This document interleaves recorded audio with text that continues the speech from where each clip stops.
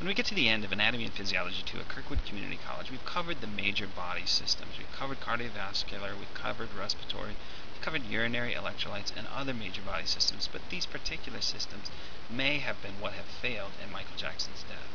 So even though it's a sad case, it's a very prescient case to freshmen and sophomores of Anatomy and Physiology 2 to see if you understand how basically breakdowns in homeostasis can bring in several body systems, and it generally occurs in steps. I usually refer to those steps as dominoes falling. So again, this is intended to be a very, very respectful review of Michael Jackson's death through the eyes of a freshman and sophomore in Anatomy and Physiology. Now let me be really clear. I'm no MD, I'm no diagnostician. I'm a PhD in neuroscience, and I teach community college anatomy and physiology. But I've seen enough of healthcare that I see that what lands a patient in the hospital, what causes them to present, is often not where it all began. Basically, dominoes had to fall, or conditions had to lead to other conditions, had to lead to other conditions, and that's why that patient is in front of you. And so, I think it's very good then for students to think as healthcare as dominoes falling. So this again is intended as a respectful learning exercise for students in healthcare who want to see how dominoes can fall. I'm going to go through each of these in detail, but I also want to do one slide just by way of introduction that takes you through all of the steps. With Michael Jackson, it begins as propofol, and propofol is an anesthetic that decreases breathing. When you decrease breathing, that causes an increase in CO2. One of the things about the body is if there's an increase in CO2, there's also an increase in acid, and this is called respiratory acidosis. Now, acid can disturb proteins, but one of the other things it can do is disturb potassium. It basically kicks it out of cells and causes hyperkalemia. It causes the amount of potassium outside of the cell to rise. Now, once you've messed with potassium or you've altered potassium, this can affect depolarizations, and these depolarizations may be in the neuron action potential, may be in the autorhythmic cell in the heart, or it can also be the muscle action potential. We're going to specifically look at the cardiac muscle action potential because that's going to become longer. And if you were to look at an ECG, you'd see this as a long QT interval. And long QT intervals basically can lead to what are called ectopic pacemakers. And that's when the normal pacemaker is no longer in control of the heart, but pacemakers take over at various other parts of the heart, and this causes cardiac arrest. Essentially, the electrical system is not passing through the heart as it should. That means blood is not passing through the heart as it should, and blood is not being pumped as it should.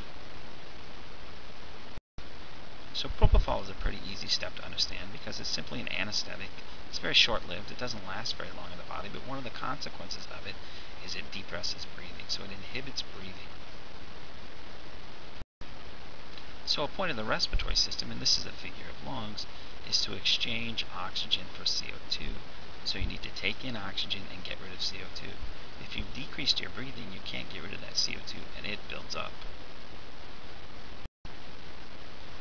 A buildup in CO2, if you like chemical reactions, there's a chemical reaction at the bottom that shows that CO2 can combine with water to become carbonic acid. And then in the blood, carbonic acid can split into hydrogen and bicarbonate ion. And that hydrogen ion is the one that we really, really care about because that's acid. So the basic take-home message from this figure is if you increase CO2 on the left, you increase the reactants on the right, and that means you've got more acid.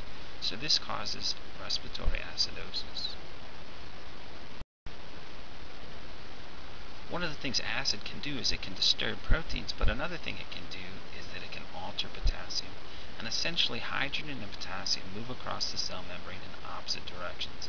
So if all of a sudden there's a lot of hydrogen outside the cell, it's going to diffuse into the cell. And when it diffuses into the cell, potassium is going to exchange across the cell membrane. So potassium will leave the cell. Now normally potassium is fairly low in concentration outside the cell, so this increase in potassium outside the cell is called hyperkalemia. Hyper as in a hyperactive child is overactive. Hyperkalemia means you've got too much potassium outside your cells. Now, I'm not going to go into a lot of detail about action potentials, but hyperkalemia extends action potentials. What an action potential is a cell can change its voltage from negative voltages up to positive voltages and then back down to negative voltages. This is a very good way to signal because it's using electricity. It's essentially alternating currents. But part of the problem here, or part of the need, is that potassium has to leave the cell.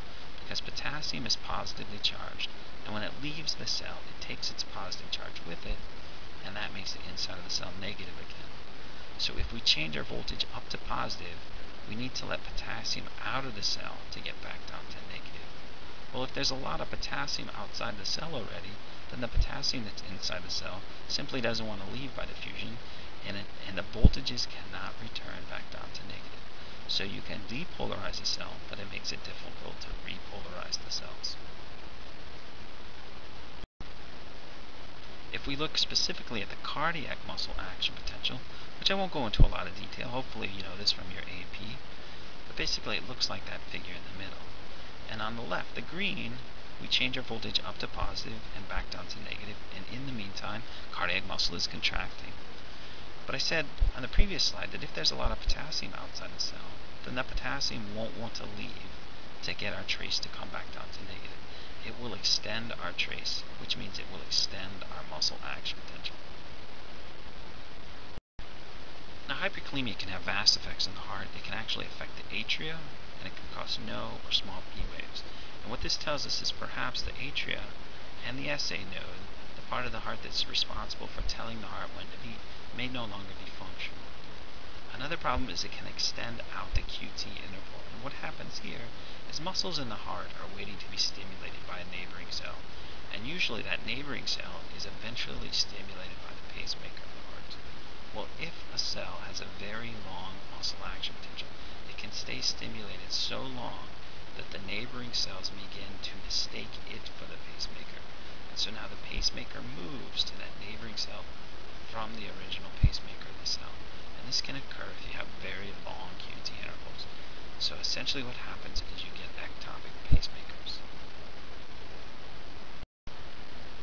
What ectopic pacemakers are alternate pacemakers. So in green I've got the normal pacemaker, and that normally stimulates the rest of the muscle to fire in synchrony.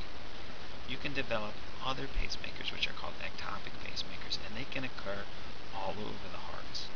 What this means, if there's going to be pacemakers all over the heart, is there's not going to be a uniform flow of voltage through the hearts. Electricity will be flowing in multiple directions through the heart, and that means blood is going to flow in multiple directions through the heart, not the normal way from right atrium to right ventricle out to the lungs, back to the left atrium, into the left ventricle, and out to the aorta. So normally the heart squeezes in uniformity to keep the blood flowing in one direction. But if the electricity is flowing in multiple ways through the heart, the blood is going to flow in multiple ways through the heart, and the blood is not going to be pumped out of the heart. There's a pretty good link at the bottom. It's copyrighted, so I don't want to show it in this movie.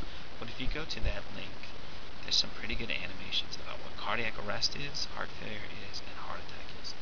Thank you.